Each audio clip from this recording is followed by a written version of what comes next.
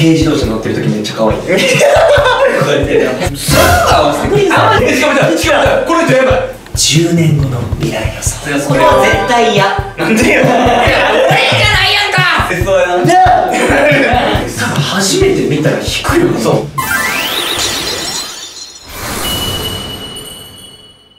せーの、チュキチュキ。どうも、なにわ男子です。お願いします。今回の企画はメンバーを語り尽くせルーレットサイコロトーク。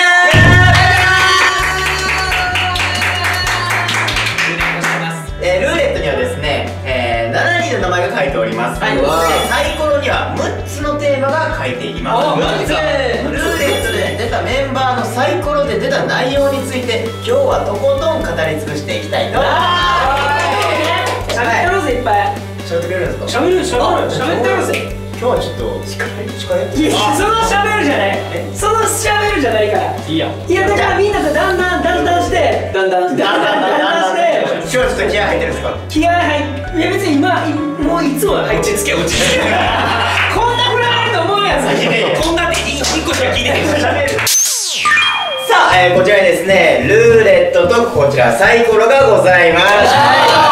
このルーレットだいぶ久しぶりやね。何で使ったっけ？これ何さ、トーク勝負でしょ。そうあれやん、このテーマトーク。チンジャーロースください。チンジャーロースそう、それや。で、こちらにですね、サイコロあるんですけども、こちら俺だけが知っているこいつの秘密であったりとか、どうしても言いたかったこと、ツアー中に見た衝撃的事件、どうでもいい話、10年後の未来予想、最近こいつすげえなと思った瞬間、こちらのこのようにですね、普段あんまりこういうテーマで話さないテーマが書かれております。ルーレットとサイコロがございますので、同じ人が何回も出たりとか同じテーマが続いたりする可能性もありますけども、それもそれで楽しんでいこうということでございます。さあ、それではまずルーレットを回していただきましょうか。この人について今から話しますっていう。じゃあ、行ったねお願いします。まずは誰について話すか。自分や。ケントについて。じゃあ自分で投げてもらいましょう。これもそうやな。どれですか？いきまーす。いいな、これ。なんでちゃんと言いたかったし。はい、どうでもいい話。ケントのどうでもいい話。ケントについてどうでもいい話。一発目からそれではしてまいりましょう。ケントについてどうでもいい話スタート。どうでもいい話。むずいな、これ。ケントのどうでもいい話。あれ、お母さん軽自動車乗ってる時めっちゃ可愛い。それちょっとどうでもいいけど、なんか失礼やな。俺じゃないやんか。失礼やな。逆にむずいな、これな。どうでもいい話、最近めっちゃかっこいいですね。それどうでもよくね。褒めてる。いいよ、褒めてる。痛い。なんだろう、でも服好きなのと一緒やから、おとといかな、T シャツ着てきたやけど、それ俺も持ってる。なんかさ、ブレスレットもなんか合わせようとしてどっちが先だよ。俺がもう半年ぐらいから買ってたよ。おいしくない今日。俺もそれ買うから買うわ。ちょっとさっき言っちゃった。俺は予約してたよ、ずっとそれを。すぐ合わせてくれる。待って、パクリ待って、逆もあるから。どうでもいい話。俺のゲームのガチャガチャ勝手に回しようです。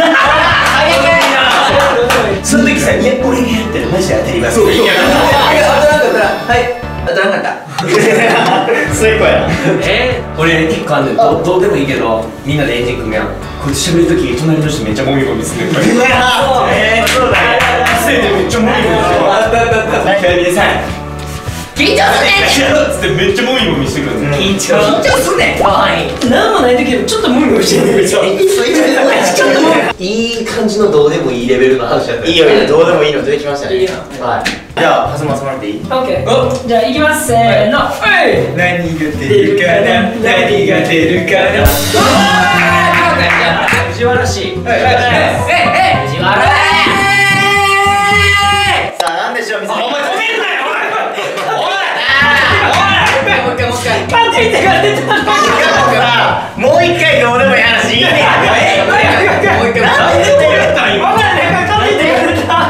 今別にジョーが行くわけ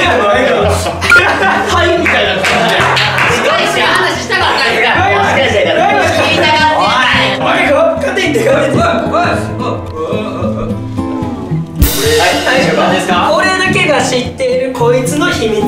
おお、ジョー君の秘密ね。ジョー君の秘密。なるほど。こんな一緒にいてよ。秘密ってさ、むずいやん。むずいね。ジョー君の秘密か。あれかお前が怖いねん、なんかいっぱい知ってるからな。マジで小石健からなんかいろいろ聞いてさ、や声が。携帯カバーのこの中に山本由伸選手の野球カード入ってます。入ってるね。それ僕だけがしてる秘密。推しの推しね。なんかもしね、カードバトルするってなったら出したない俺のポケモンカードに上乗せしてこい。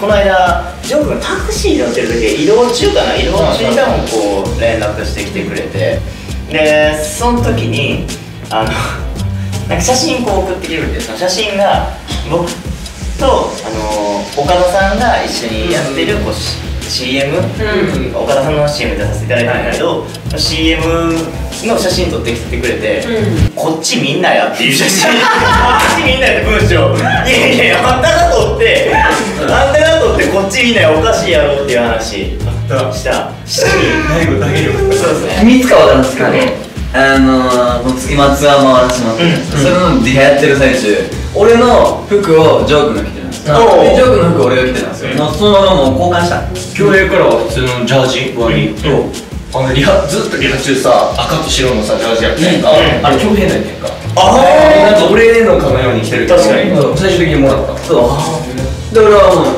GU のシャツをいただいた。あとノースリーブ。ノースリーブ。ノースリーブ兄弟ですもんね。し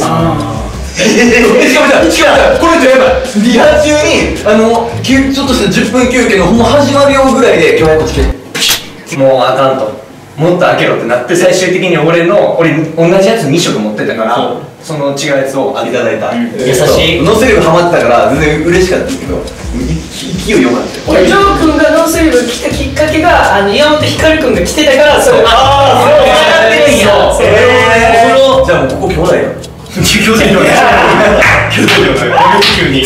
ー君のノースリーブ姿めっちゃかっこいいね。ノースリーブあるからてかもう似合うよね。筋肉の上にタンクトップはマジかっこいい。立ってるよ。横から見える胸筋ってめっちゃかっこいい。もちろんそのお兄さんのタンクトップも好き。もちろんね。あれタンクトップやからね。ノースリーブとはまた別種目なのよ。寝相は非常口。そうなんか昔にデューンとかこうやらせてますけど、ホテル一緒やったね。まあそうやってもあるし、ツアーの時も2人部屋の時が結構多かったけど、そうでその時のジョー君の寝相が非常口。非常口。もし何かあった時すぐ逃げれるように。あれ逃げやすい格好ですよじゃないねん。だから寝てられこう。なんかもし何かあったらこのままいけるよ。こう寝とけばいい。そういうことやったんや。それで一人の時は自分のブランケット持ってきてこうやって抱いてる。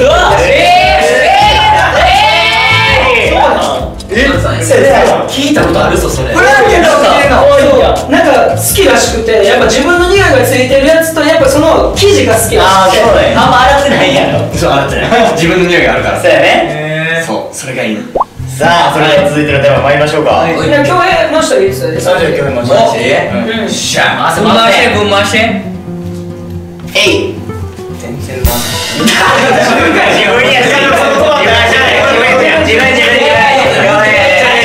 分急ブレーキがありました。僕がシュッてなってる。行こう。はい。ちょっと撮ってあげるね。おお。ちょっとエモいテーマになりました。10年後の未来予想。なるほど。競泳の10年後ね。恭平ね。10年後の朝だし。32歳。32歳。今の年を言っちゃった。32歳。32ね。32歳。10年後も10年後何歳？30、40。言っててほしい。言っててほしい。まず変わらへんと思う。でも髪色とかどうも落ち着くんかな。いやで一回りもしそうじゃない？全部のいやほぼほぼしてるよね。した逆に何色したの？レインボー。レインボー。レインボーしかないやん。レインボーや。別にやらんけど。とか言って坊主やったらどうする？ああ、それこそお仕事でなんかお仕事あるかもね。どう？坊主。全然いいっすけどね。やっぱ坊主でかっこよかったら本物のかっこいいですよ。まあ、おいでもやるなら役でやりたいな。免許取ってんのかな？まあ取ってないと思うんだって。取ってないんちゃうかな。ずっと言ってない。本人的にはどう？10年後免許取ってると思う？まあ取れてるぐらいの頭にはなっててほしいですけどね。ツアー終わったら行くみたいなやつ言ってなかった？だから気持ち悪いです。気持ち悪いはあるんかい。いや気持ち悪い。それじゃあリスト回してもらっていいですか？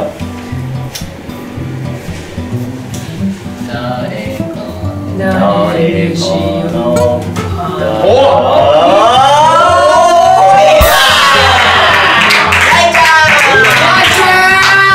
いいやん。うまいことね。いきまーす。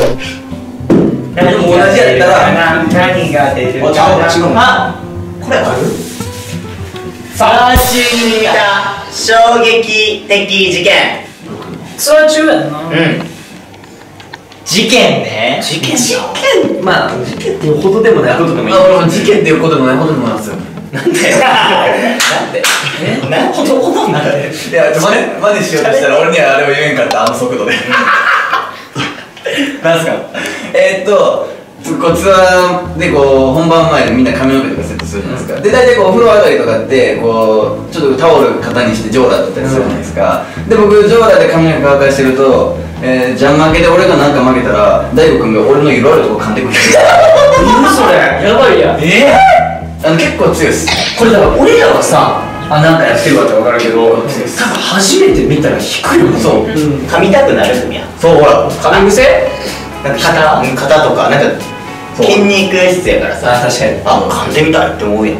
俺が歯磨いてる時とか洗面所におったら来んのよ。これで来るから何してんだろうなと思って。こうやってくるの。俺もあるやろ。キスしようとしてくるのか舐めてきようことじゃないけど、あと俺のお尻をやたらと揉んできお尻チェックするやん。お尻急にお尻に関してはなんでミッチーのお尻ばっかり触るかっていうと、ミッチーお尻触った時の反応がおもろい。どんなの？だって漫才もないやんこいつ。そうやな。これよく聞くね。くすぐったいんやろな。リアクションのおもろいからやるよ。なんでそのね、流星のお尻触るのはただのセクハラ。そっちはウブラブ振り間違いすぎ。これはお前衝撃的やんな。これウブラブってほんまに何回も踊ってるよ。何回じゃねもう何百回リハーサル合わせて一回さ、めっちゃさ自信あったやん。自信あったけどこのタイミングがある完璧間違っててでも本人の自信あって来たと思ってみんなに「どう?」っつったらみんな本番ちゃうけど違う見てて爆笑してる。その光景めっちゃおもろい。俺オープニングで涙出てる。泣きすぎて涙出てんのよ。向き合った時はめっちゃ泣いてるとこだから。ファンの人どう見てんねんやろな。いきまーす。続きまして。ちょっと弱いんじゃない？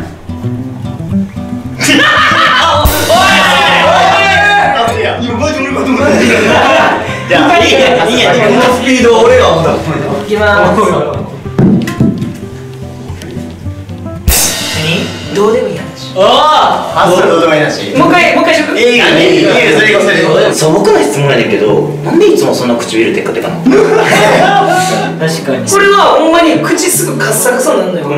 だから潤うやつをめっちゃ塗ってる。あ、そうなんだ。そう。プレーのね。だからポケットに今入ってるリップ。そうなんそれねいつもどっか忘れちゃうよね。忘れちゃう。ね。これ誰のですか？大体お箸ね。僕たちまだアップデートしてないのっていう番組じゃないですか。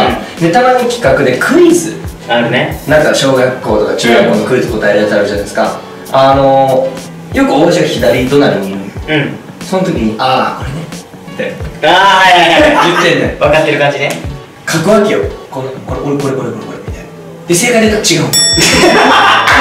なんでこんな毎回間違えるのに堂々と自信ある。合ってるから。いやし、言葉に出す時あるの、たまに。で、なんかこう、結構いろんな方がいるクイズ番組で一緒のチームでやってんねんけど、大体早押しとかでやるタイプで、分かってたら押すやん。でも、分かってないか分かるけど、他の人が押して正解したら無言で、やっぱそうやったよな。一日回してもらっていいですか？はいよ。お、誰が出るかな、誰が出るかな。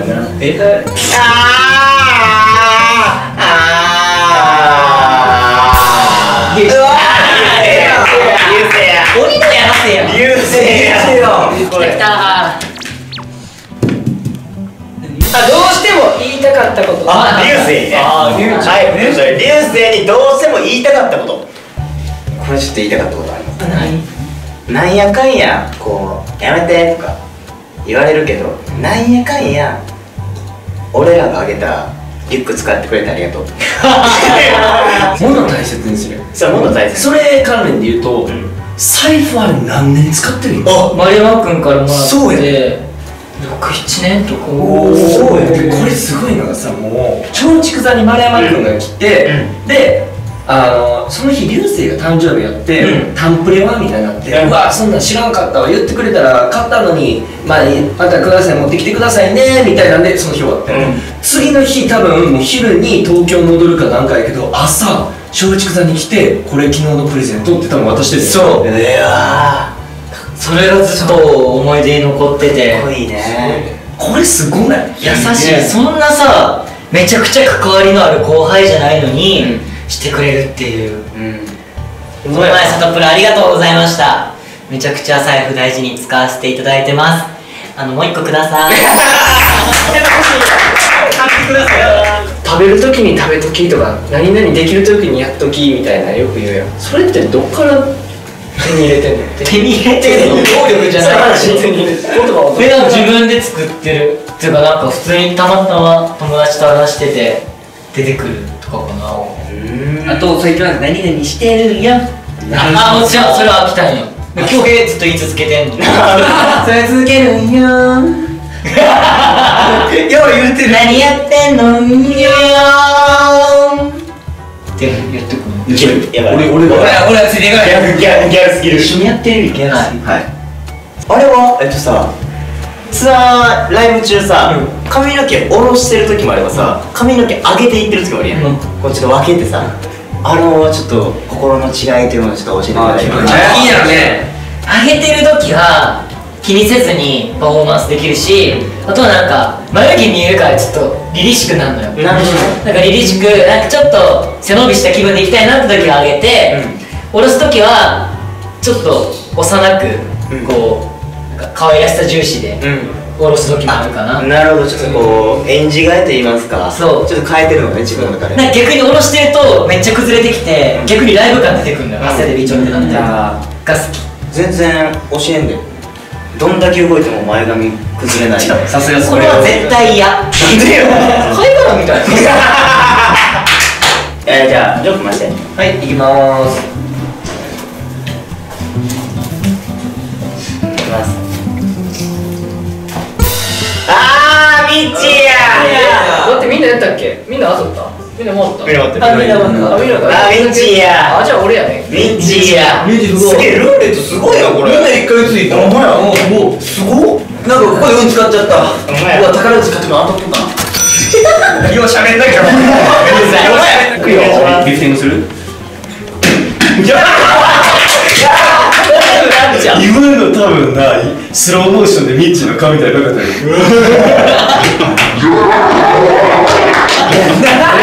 俺だけが知ったこいつの秘密。ある？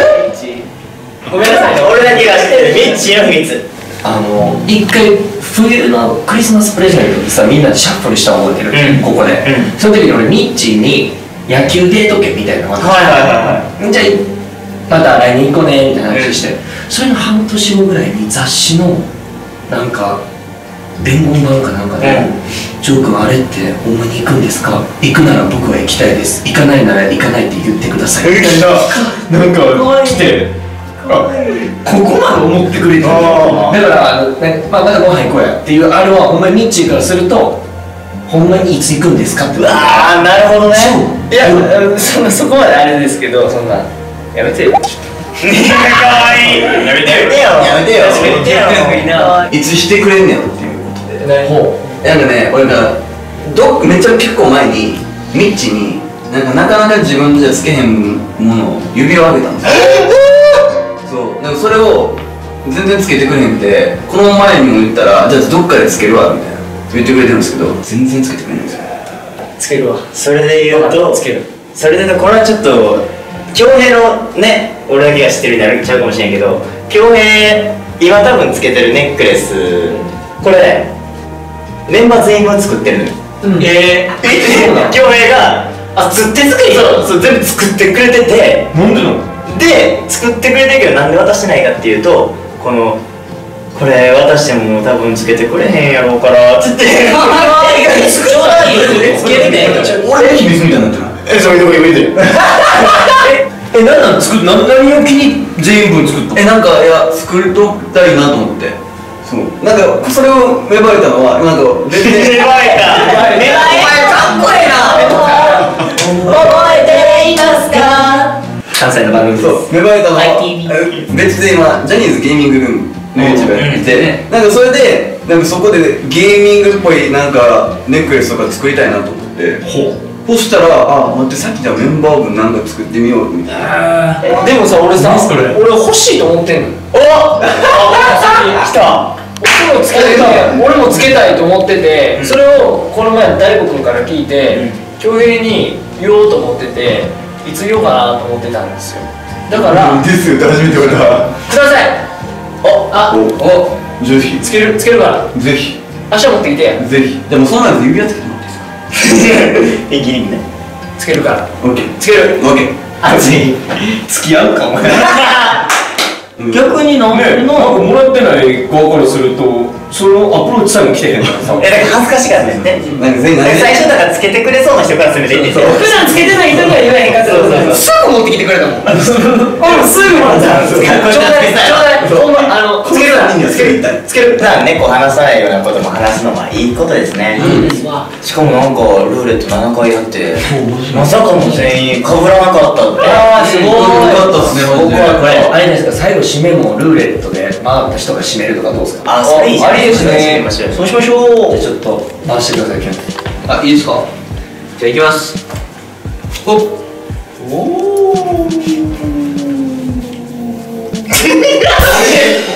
ミッチー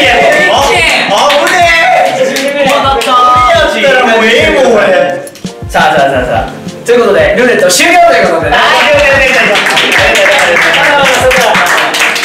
本当に赤裸々な秘密から、そしてほのぼのする話まで、本当に皆さんのたくさんのエピソードありがとうございました。またなんかこういう機会があればね、また新たにエピソードが更新されていきますから、そうね、やっていけたらいいなと思いますね。はい、そんな感じで以上、なにわ男子でした。チャンネル登録よろしく。グッドボタンもよろしく。